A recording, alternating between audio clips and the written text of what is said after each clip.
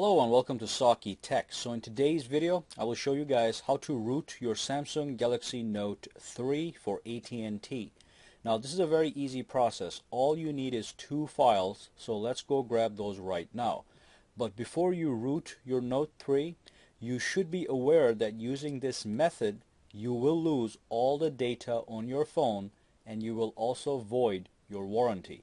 So do not proceed if those two things are undesirable. If you want to do it anyway, then it might be wise to back up your media files like music, movies, and pictures to your PC. And also this process, this unrooting process, is always reversible, and I'm going to make a video very soon on how to reverse it. So don't be scared if you want to try something out. Anyway, let's go grab the files we need and root this beast. So in the description of this video, I have a link to this post on my website, which has all the information and the download links you're going to need for this rooting process. So under required files, I want you to go and grab Android ADT bundle. So click this link and then just click download the SDK and then choose whether you have a 32-bit PC or a 64-bit PC and then click download, and this file will start to download. And this is a 500 megabytes file, okay? And then the next file you need is root de la Vega, okay? So click that and it's going to take you to the XDA developers website. Now this is the guy that was able to root the AT&T version of the Note 3. So props to him. And then if you download, if you scroll down here, it's going to say required files download. So you can either click this download link for direct download, which I have to tell you is kind of slow, or you can go to mirrors and use the torrent file. My torrent was done in 3 minutes, okay? This one was dragging. But if you don't know what torrent means, or if you don't want to use torrents, just do the direct download, okay? But these are the two files you are going to need, and that's it. So let's move on to the next step. So after you download the files, what I do is I create a root folder, and within my root folder I have all these different folders, and for the Galaxy Note 3 I have all the files in this Galaxy Note 3 folder. So if you go in, here's root de la Vega and here's the ADT bundle. This file is extra, you don't need this, so let me take that off. So root de la Vega is going to be a big archived file, and you are going to need to unzip it using the free program called 7-zip, okay? And then the ADT bundle is just a regular file. It's also a zip file. You have to extract this, so let's extract this right here.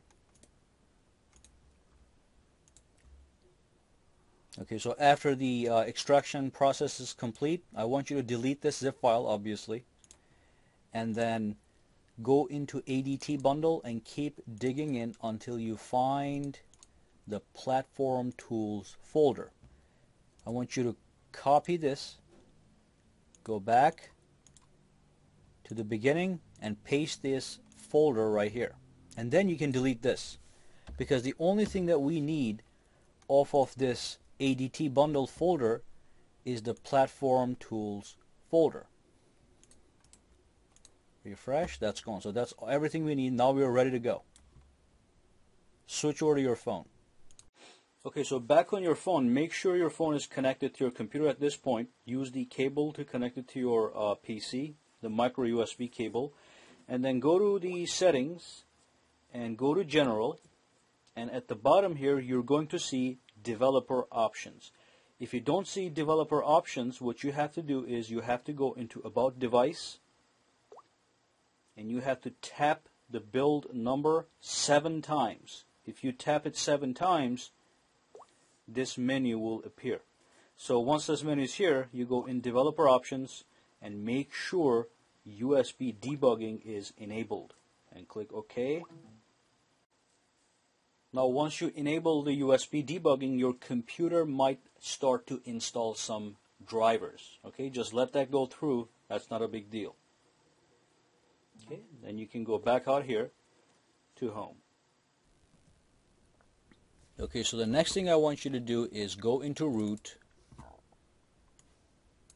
Okay, go to Galaxy Note 3 and go to platform tools.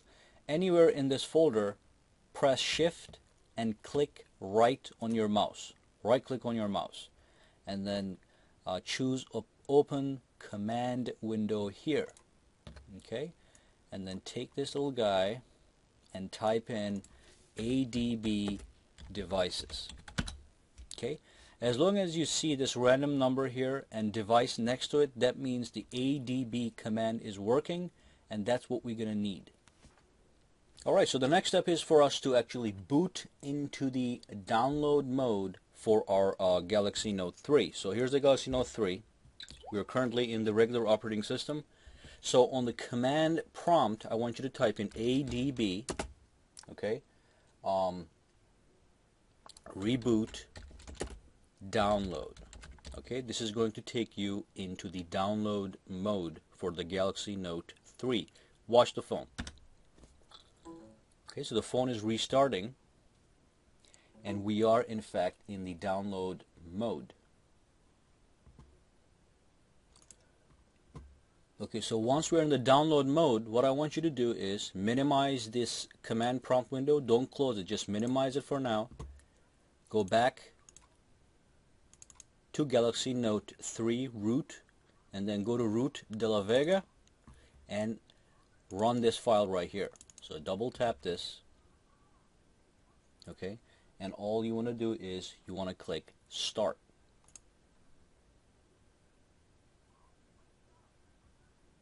And we're going to let this one run its course. So a huge file is being written to the phone right now. So this is going to take a while. And you have a status bar up here that is giving you the progress. Looks like it's faster than usual because we're using USB 3.0. At least I'm using USB 3.0. If you guys are using USB 2.0, it's going to be a little bit slower than this. You can also see the progress on the phone.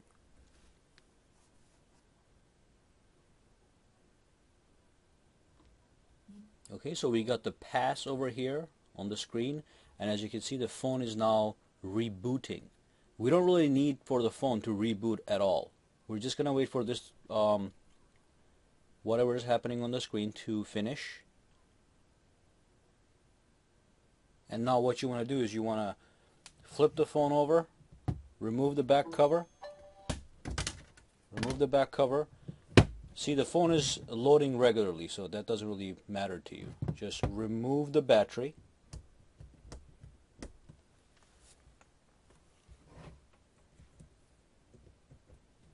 Remove the battery.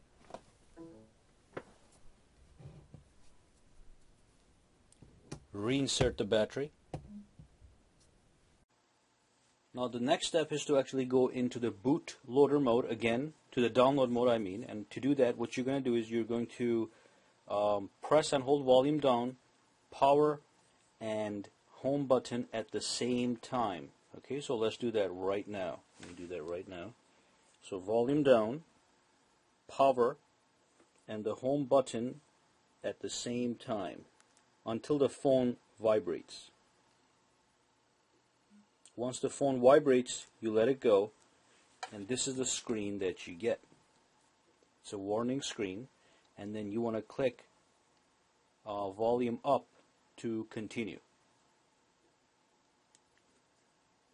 Okay, now we're going to switch back over to our computer. Okay, so now you can actually exit out of this. Okay, so X, and then go back to the same folder and launch Odin version 3.09. Say yes. Okay, now here what you want to do is you want to go to AP right over here and click on it, and then navigate to the root de la Vega folder. Click this root de la Vega.tar file and click open. Okay, and then leave everything alone and click start. And this is going to also take a while. Now after this process completes, we are going to let the phone boot completely to the Android system. Okay, the process is complete. It says reset on the screen, and which is what you would see. Now let the Galaxy Note 3 boot into the system as usual, and then there's a few more steps we're going to take, and then we're done. Now once your phone loads up and comes to here, you just want to click Get Started and just skip everything, okay? So click Next, Exit, I understand, Next, Next, Skip, Finish. Okay, once we're here, what we're going to do is we're going to switch back to the computer real quick. Okay, so back on the computer, you can exit out of everything. So you don't need anything that we were working with. So you can get out of the command prompt, and you can get out all these folders. What I want you to do is I want you to go back into the root folder and the Galaxy Note 3 folder and go to root de la Vega. And then I want you to extract this root de la Vega zip file. So click Extract All, Extract. And the contents of these two files, I want you to copy them and then go to My Computer, find the Samsung device, okay, which is still connected to the computer, by the way, okay, and then go into the internal storage and just paste them right here. Okay, as soon as you paste them, I want you to go ahead and restart the phone. So restart the phone.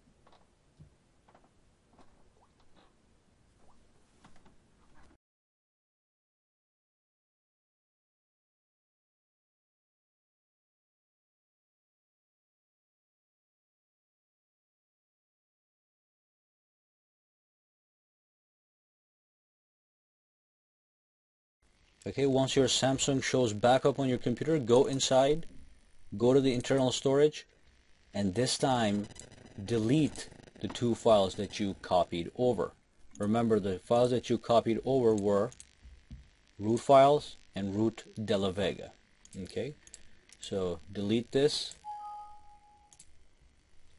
delete the root files, and finally, after you do this, you have to do one final reboot. So restart again.